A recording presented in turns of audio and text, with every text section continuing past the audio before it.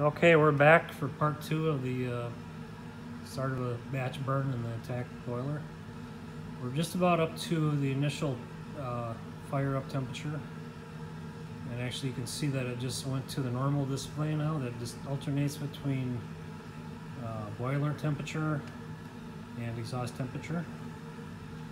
And if we take a look in the firebox here, this is about what the fire looks like. We're ready to close the door. And the attack boiler has called an inducer fan to pull air through the boiler. And basically it's the back of the boiler, it's pulling air through the boiler.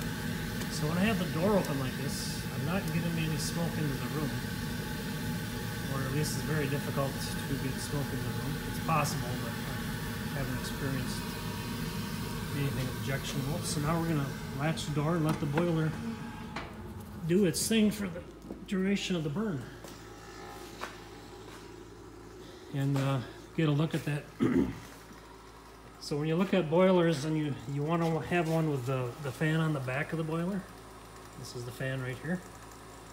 That's very close to the exhaust.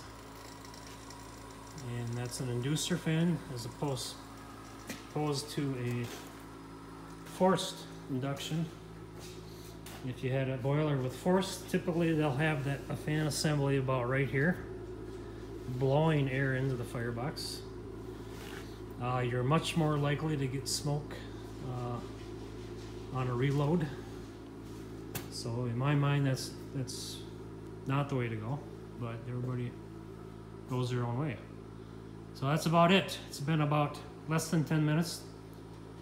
And we're done. We can just leave the room and let this boiler do its job, because the rest is automatic. That's it.